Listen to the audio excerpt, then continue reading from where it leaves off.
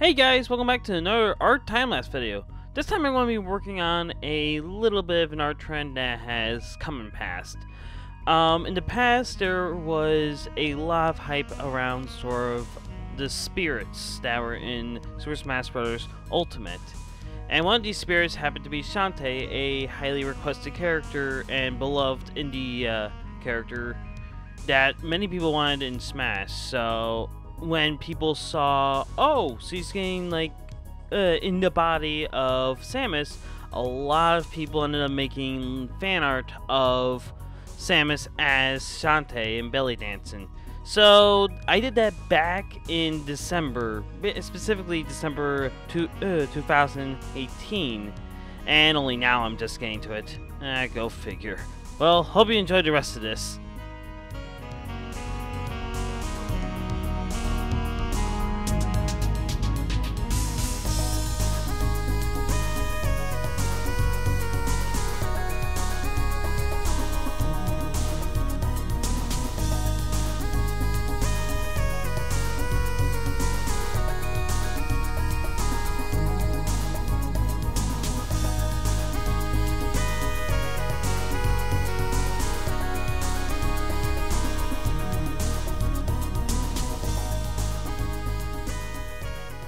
So something a little bit interesting about this picture in particular, I felt like I accidentally made the hand too small in my drawing of it. So I ended up sort of just redrawing it and just sort of doing that. And yeah, I ended up retracing specifically the Smash Bros. Brawl version of the laser whip or pistol that Samus uses. Mainly just due to the fact of its simplicity, and I didn't want to go into an extreme amount of detail for like the Super Smash Bros. 4 and or Ultimate one. I just did not feel like that would actually be a good idea, but later on I put so much detail into it that it ended up sort of making it look, well, honestly, I put a lot of detail into it regardless.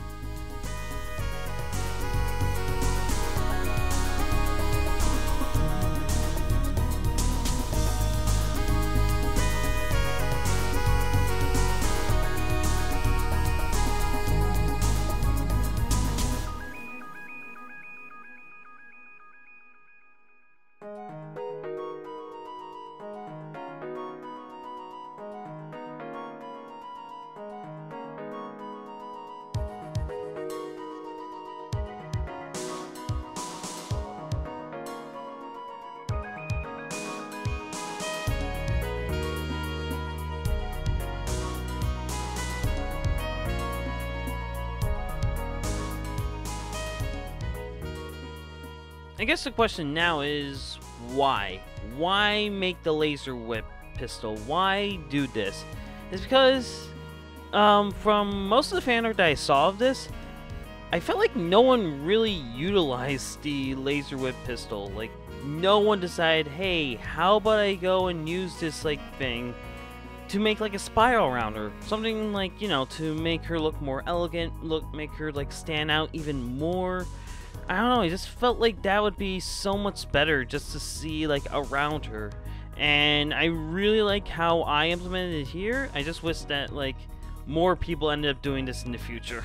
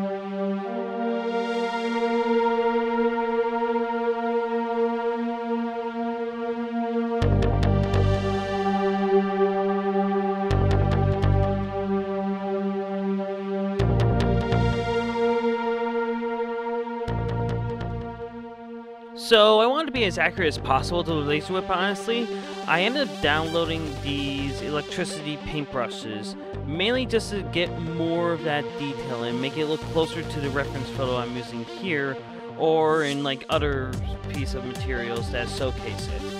And honestly, I'm still debating if I added too much detail or if it's just right.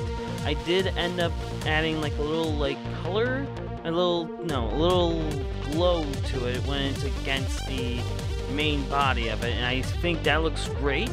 It's just I'm still wondering if I add too much electricity, just because it is a little hard for me to see it here.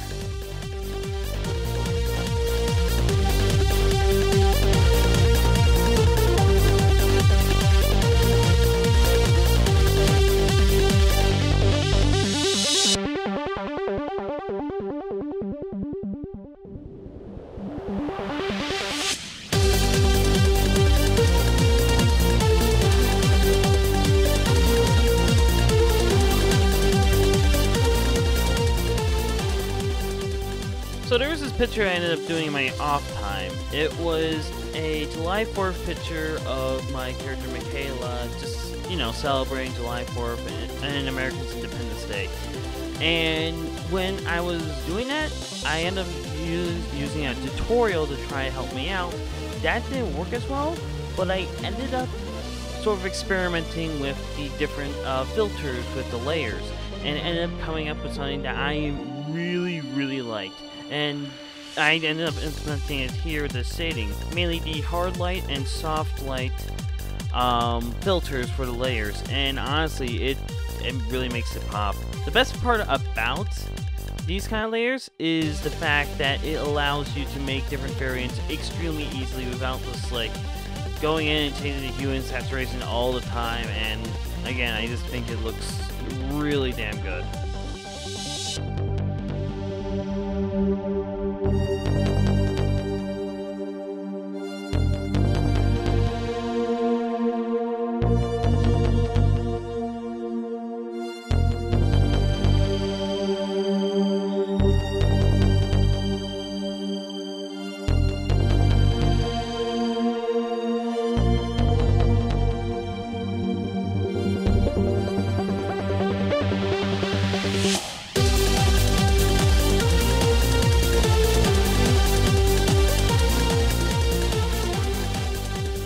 Back to referencing that July 4th picture, I ended up using the different kind of brushes here in order to basically make sort of a different kind of texture, different pattern.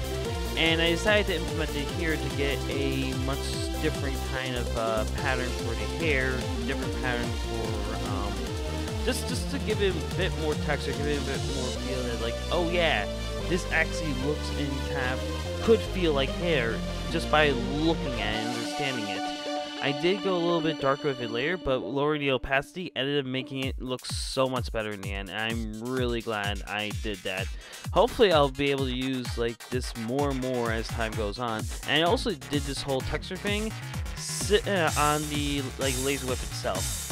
Also here, I ended up sort of doing a more cloudy or smoky glow around Samus, mainly just because it gives me the impression like, oh, the spirit is infecting her. It's basically taking her over.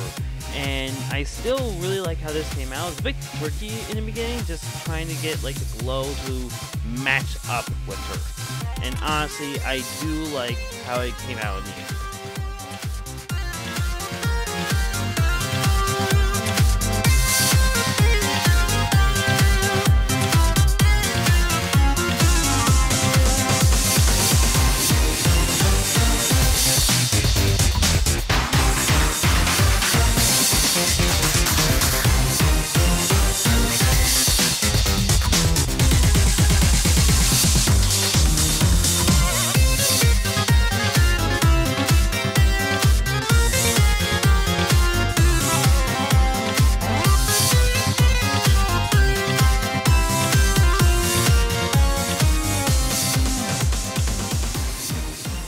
I'm still debating if I put too much detail into this to this day, honestly. Honestly, this looks fantastic. I really like how it gives off the sort of rough, almost There's this rough, this like realistic kind of metal kind of bite to it. But it also doesn't really match that well with the rest of Samus's body because of those shading being much more simplistic. It just makes it kind of stand out even more. But at the same time, I really like it. I really like just the look of it. Just like this grunginess and whatnot. It's just, I don't know if it was like the right move, but know what? I still love it and I'm still gonna keep it. Also add a little bit of texture to like the colored parts of it, just to give it like more of the same texture that you saw in the promotional material for Samus in Smash Bros.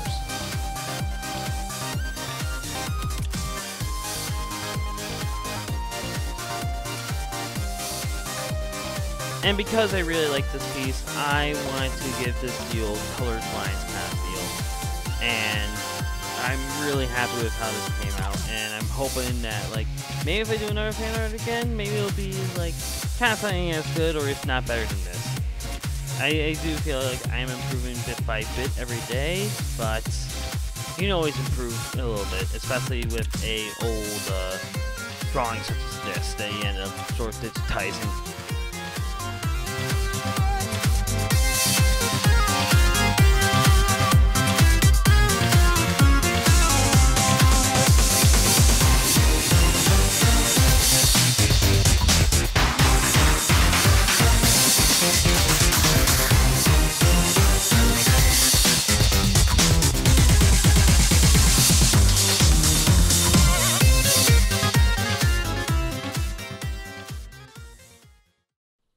Thank you guys so much for watching. I'm really proud of this piece, and I'm glad that this is kind of proof that I've made so much progress since, well, the earlier videos, the earlier time lapses that I've done in the past. And I am extremely grateful that, like, this came out so damn well. I hope a lot of other people like it as well. So, again, thank you guys for watching. Follow me on DeviantArt, Twitter, even on Twitch. That would be even more helpful. And if you can, always, like, just a little donation or pledge on my Patreon will make so much of a difference. But with that, GG, and see you later.